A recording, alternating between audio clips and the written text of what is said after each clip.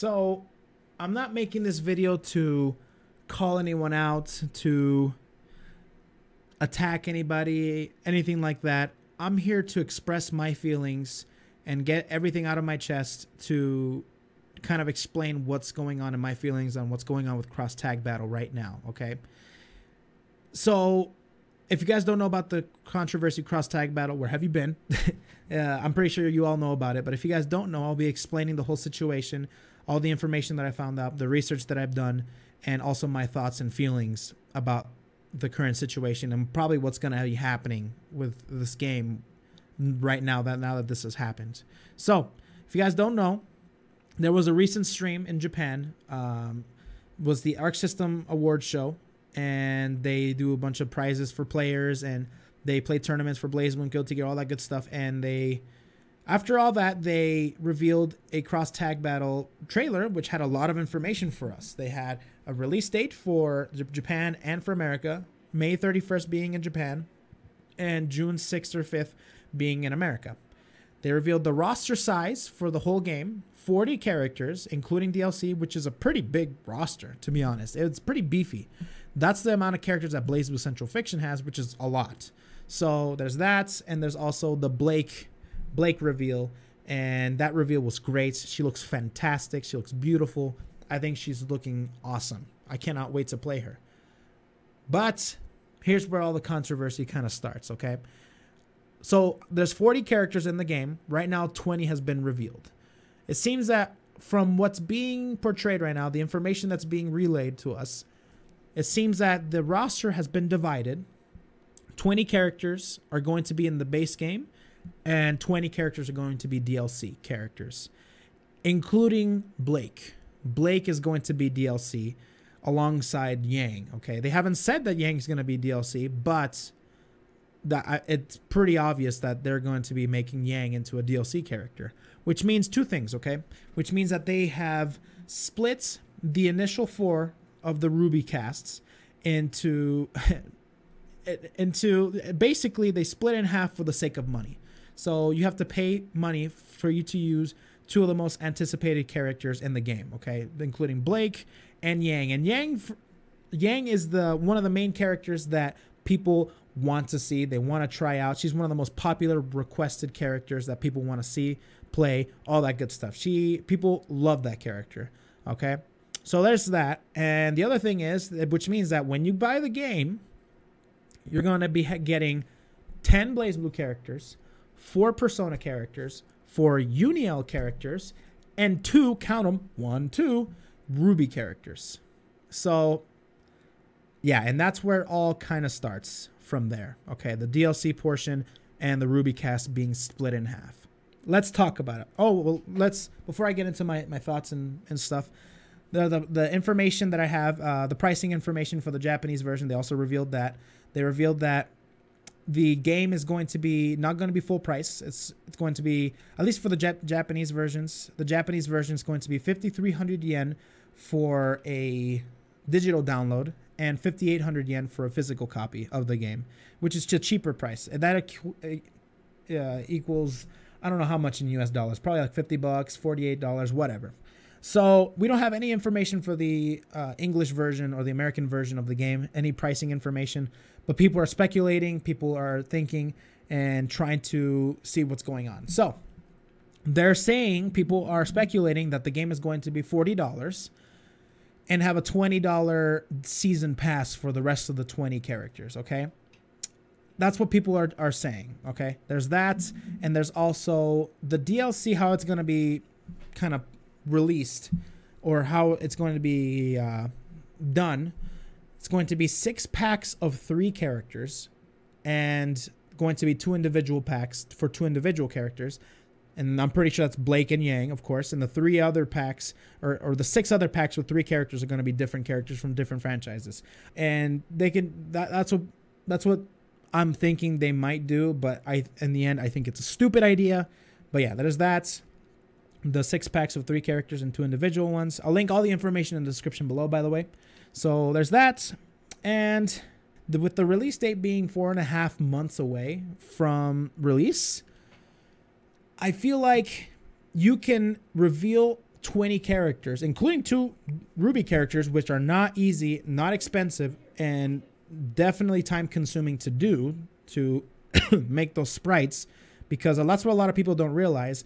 The BlazBlue characters, the Unio and the Persona, are a lot easier to make than the Ruby characters. The Persona and the BlazBlue character, all they do is basically copy paste, tweak a few things, and that's it. Unio characters are a bit different than that. They have to kind of tweak their sprites and then tweak their move sets and then call it a day. Ruby characters are different because they make them from scratch. They're expensive to do. They're hard to make, and well, not hard to make, but they're expensive to do, and time consuming. So I understand that. So because of that, I feel like they can release all 20 characters before the game's launch. That being said, if they still go with the model of 20 characters, when you buy the game, like you have the game on hand, you can only play with 20 characters. Then you have to access the internet for you to buy 20 other characters in forms of packs, or just all at once if you want, for more money. Okay, which in my opinion, okay, we'll get into my opinions in a little bit, but let me just keep going here. So yeah, so that's another thing as well. It just doesn't make any sense that they would stick to this model without people being in outrage and all that stuff. The only thing I can think of, that the reason why they would do something like that, with have all the characters revealed and having the base roster like this, I can think of only one thing that they have in mind for doing it like this, and that is money. There's only 2 reasons why you would ever announce DLC before the game is actually released, and that's if you need time to finish the characters, which in this case, I don't think it's even a problem in my opinion. The only thing that could be a problem is probably the Ruby characters, like I said before, but anything else, not an issue. I don't believe it. I don't buy it. Okay, you can't convince me. I'm pretty sure they have plenty of time to finish this game before it actually launches. If they still go with that model, it makes no sense unless the second thing that I was going to say, the only other reason they would do this is money. You will pay a cheaper price. Yes, you'll pay like $40, $50. I personally feel it's going to be $50 over here in America. And then you pay $20 or $30 for a season pass. Then for the sake of money. That's all I'm saying, man. It's either going to be because of time or money, which I think is greedy, scummy. I hate it, man. It's stupid. It's a stupid business model. It's dumb. It's stupid. Okay. So anyways, let's go into my feelings on this whole subject. You can already get the idea where I'm going with this or how I feel about it, but let's go into depth or why I feel this way. Okay. Let's start off with Blake being a DLC character. Okay. When I first saw it, I was shocked. I really was at why would Arcsystem do something like this? I would expect this certain sort of stuff to come from Capcom because they are the king of putting cool characters away as behind DLC doors. So now that they've kind of like toned down the DLC shenanigans from Capcom, I feel like Arcsystem Works kind of picked up the slack that Capcom dropped, and they're like, oh, we should put this in our game. Yes, DLC characters, silhouettes. Oh yes, all these things. So I feel like they're now doing it, and it's stupid. All this is doing is causing a commotion. All this is doing is causing people to go in an uproar. It's gonna hurt the fan base, and it's gonna feel like they're literally bitch slapping us across the face. Okay, that's what it feels like. Because if you're going to be making a game that's a crossover game, a game that's basically screams to be a fan service type of game, why are you not listening to the fans? It makes no sense to me. Now, I've heard the argument of, well, you think that Arcsystem Works listens to people? Look at the whole commotion they caused with the BBCF dub. Look at all the commotion, boycotting, picket fences, torches, pitchforks, all the sorts. Which I say, all right, valid point, but at the same time, that's a different situation, okay? Dubs are different than DLC. Dubs are different. They weren't going to do a dub for BBCF, and they weren't going to change their minds because, number one, they have to pay more money for the actors to come on in. It takes a lot more time. They're not going to do it that way, okay? Plus, that's something that might be beyond their control. I said might. They might. Whatever. That whole situation's in the past. Now it's different. All right? This is gameplay related. They can do whatever the hell they want. This is literally just them being greedy. So they can literally, they don't have to pay anything. They don't have to do anything. All they have to do is drop this whole DLC shenanigans, and they just release the 40 characters if they're as the main roster. That's all they need to do. That's stupid. This is way in their control. Okay, this is not beyond their control. This is them being stupid and greedy if they go down this path. So that being said, Blake being DLC is dumb because you're splitting 4 characters that are going to be one of the biggest selling points of the game. And let's face the facts. The Ruby side of this game is going to be a huge selling point of the game. Most people are going to be getting this game just because of Ruby, okay? That's where most of the casual fans are going to be going into. And putting away Blake and Yang, 2 of the most lovable characters and the 4 main characters of the whole roster, especially Yang. Yang is such a popular, requested, want to see character in this game that's ridiculous. So many people love that character. Now you're putting her behind DLC doors. People from outside of the anime fighting game community are also causing a ruckus, and they're also disagreeing with this practice. It's just stupid. It's just dumb. So that being said, why would they do something like this? Why would they put away Blake and Yang, characters that should have been there in the first place, right? Making it even 4 for everybody. Of course, 10 BlazBlue, 4 Persona, 4 Uniel, 4 Ruby. Sounds like a good idea to me. I think that would have been much better than what it is right now. Okay, it still would have caused a commotion, but still it would have been much better. Okay, that's a step in the right direction. The only reason I can ever think of why they would do something like this is one reason. Okay, before I get into that reason, let me give you an example. Smash Brothers has a bunch of really cool DLC characters, including Bayonetta, Cloud, and other things like that. Other characters that are really cool. And I know a lot of people, family members, friends, that play that game casually for fun, like a ton, like a lot, more than me. And I tell them, like, dude, you know that there's Cloud in the game from Final Fantasy VII, Bayonetta from Bayonetta. And they tell me, oh, yeah, I know that. Yeah, they're cool. I'm not going to pay money for them, though. That's okay. Of course, there's other people, like, if they love them enough and they like them enough, they'll spend the cash to get those characters. But that's not the point. Having that mentality, I think Arcsystem is aware of this. And because of that, this is what this might not be their actual intention, but they're sure making it out to be this way. The only reason why they would put Blake and Yang behind DLC paid doors is for money. Why in the hell would Ruby fans pay for BlazBlue, Uniel, and other characters? Why would they pay for those characters if they don't know them? Unless they had 2 of their characters, Blake and Yang, behind alongside with them.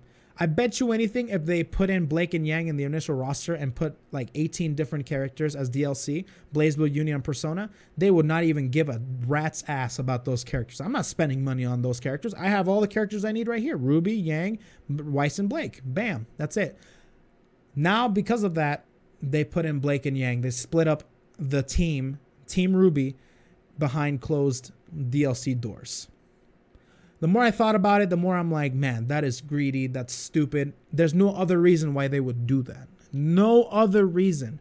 And the other reason, like I told you, was time. And I don't think that's even relevant right now, because they have plenty of time to release all characters and be finished with all characters. You know, it's not going to be free, because if it was free, they'd be like, okay, we need some more time. Here's an early beta of the game. Bam, go crazy for Evo Japan or Evo or something like that. Which, in the first place, I also think is stupid, because if you want to do that, why not do like every other game that you've done and get a pre-order thing going on? You can pre-order the game. If you pre-order the game, you get a beta or a demo of the game, which includes versus, training, challenges, whatever, until you can officially release the game later down the line in September or in August, whatever. Be finished with the game. It's stupid. It's stupid. I've heard people say some stuff like, oh man, this is running really long. I'm sorry, guys. I heard people say something like, well, don't worry about it. The game's going to be $40. You're basically paying for a game that's early access to the game, pretty much. And that's stupid, because let me tell you something. The last game that did that, the last 2 games that did that I can think of, they fell flat on their faces. Okay? One being Street Fighter V, two being Marvel vs. Capcom Infinite. There's a reason why I never bought Marvel vs. Capcom Infinite, and there's a reason why I dropped Street Fighter V, because they were unfinished, unpolished games. They should have waited, put more characters in, and be more polished and be more confident in their game. That's just my opinion, and I feel like if they go down this path, this game is going to be meeting the same fate. Okay? Do you remember the last game that was similar to Cross Tag Battle that included DLC? Was a 2v2 crossover fighting game. Do you remember? Does anybody remember Street Fighter Cross Tekken? Do you know where that game is right now? In the trash. And that's why I'm so sad about this whole situation. I feel like this whole situation with Cross Tag Battle, me being a person where you better believe every time you talk to me, every time anything that has to do with me and Cross Tag Battle, whether you come to the channel, to YouTube, or to Twitch, anytime you talk to me about Cross Tag Battle, I'm happy to talk about it. I can talk about it for hours and all that stuff. I am because the game was going to be just a game made for fans. And now that this has happened, I feel like I cannot talk about it in the same way as before, because I don't have 100% backing up of this game just because of this business model. And I know a lot of people are like, why would you ever? It sucks that people are looking at this game from a DLC perspective when the game is awesome. The game's going to be great. You're right about that. The game is going to be great, but it's backed up by people that are complete assholes about this whole situation. If they really want to make a game for fans, they would just release the whole roster as 40 characters. Anything beyond that will be DLC, and I'll be willing to throw money at them. I will throw Benjamins straight at their face, okay? It's the matter of, the thing that pisses me off is the matter of splitting the initial base rosters. These are not new characters. The only new characters are Ruby and Yang, and those are expected to be in the game. They're expected. So it makes no sense. It makes no sense. I think it's dumb. I think it's stupid if they do go down this path. And I hope they retract it. They think about it. I hope we create enough backlash for them to, back their statement up of DLC. They should rethink what DLC is. Arcsystem Works is is rooted so heavily in arcades that they've been doing this for years and years. And now that they have the limelight of being a console exclusive, this is what happens. And it saddens me because there's games like Dragon Ball FighterZ, which is kicking ass right now. Dragon Ball FighterZ is legit kicking ass. Sorry, I saw something there. Is kicking ass. People are loving it, having fun. People are talking about it. Good publicity. Blah blah blah. I don't know, man. I love this game and I want to buy it and I want to support it tenfold. I'm still probably gonna buy it. I'm still probably gonna support it, but it really saddens me that I have to. I hate this, man. I really do. BlazBlue Cross Tag Battle is going to be a game that everyone's going to love. I could talk about it with 100% confidence. It's going to be a great game. Even people that were on the fence about the game, I could still tell them this is going to be a great game. This is going to be amazing. I can't say that anymore. Because why am I going to say like, oh, you never played Cross Tag Battle? Who you want to play? Oh, you want to play that character? Oh, that character is not available in the roster, so you have to buy him. And then to come talk to me. Why? See, stuff like that, it's dumb, man. It really saddens me, man. It's mostly because this is a game made for fans. You can't tell me otherwise, because why would they ever do a crossover game without pleasing fans, okay? The only game that is a crossover game that they did not please fans is definitely Marvel vs. Capcom Infinite, and look at what that game is right now. It's garbage. So, I don't want this game to end up that way, man, because I love this game. I really do. It's such a great concept, like a great game, aesthetically pleasing. It looks awesome, cool characters, crossover fandom, it's great, man. But being in the state as it is right now, it saddens me. It really does. And I hope Arcsystem Works listens to us. All right. And I've heard people say all sorts of things about the situation right now, but this is my take on it. Don't even do DLC. That's not gonna happen, but that's my dream world. Don't even do DLC outside at the beginning. Do not do that. It sucks. Now that they officially released Blake as DLC, there's no stopping that. And that's what makes me really, really mad. The only thing that I'm hoping for is the 20 plus characters being DLC. Hopefully that's not the case. Hopefully hopefully it's just like a couple characters, including Blake. But for the most part, Blake and Yang being DLC is confirmed. And Arcsystem Works, what are you doing?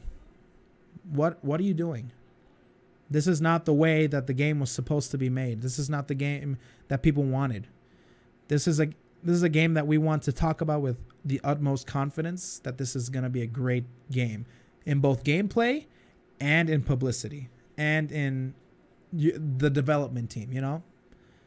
I really hope they retract some things, and I really hope that some things get fixed before the game's released. If they have to delay the game, by God, delay it. Seriously, because something has to be done. I don't want to. There was a comment. There was like, okay, Arcsystem Works has officially created a new category, and that's called Dead by Arrival category. DBA, Dead by Arrival. And I don't think this is going to officially kill the whole game, but it's definitely going to slow the hypeness, and it's going to cause a ruckus, which leads to less sales. And yeah, that's my thought on it. I think this whole situation could have been avoidable. And now that they are in the spotlight, I hope that enough backlash gets created for them to rethink some of their strategies. So thank you all for watching. I know this was a long video. I apologize, but I had to get everything that's on my mind. And if Arcsystem ever even hears a second of this video, please just make a game that's for the people, you know? So anyways, guys, comment below what you think of this whole situation. I'll be skimming through the comments as well. Like the video if you think Arcsystem Works should, you know, put a fix on this, man, and stop their shenanigans. And if they do go down this path, leave a like if you guys think that. And yeah, spread the word around, create enough backlash. I hope there's enough backlash for them to listen. So anyways, thank you all for watching once again, guys. Love you all. Hopefully this whole thing blows over, and I hope everything goes for the best in the future, man. So anyways, guys, we'll see you guys in the next video. I'm going to be doing some BlazBlue Cross Tag Battle breakdowns of the trailers and Blake. But yeah, that's my feelings on the whole situation. We'll see you later, okay?